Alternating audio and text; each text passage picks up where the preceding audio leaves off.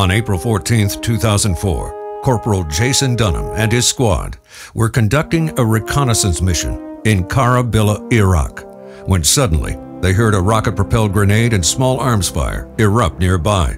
Corporal Dunham led his team towards the eruption to provide fire support for their battalion commander's convoy and rapidly encountered fire as they approached. Shortly after, Dunham was attacked by an insurgent who released a grenade. Seeing it fall to the ground, Corporal Dunham alerted his comrades and covered the grenade with his helmet and body, blocking the explosion and bearing the brunt of the blast, leaving him mortally wounded.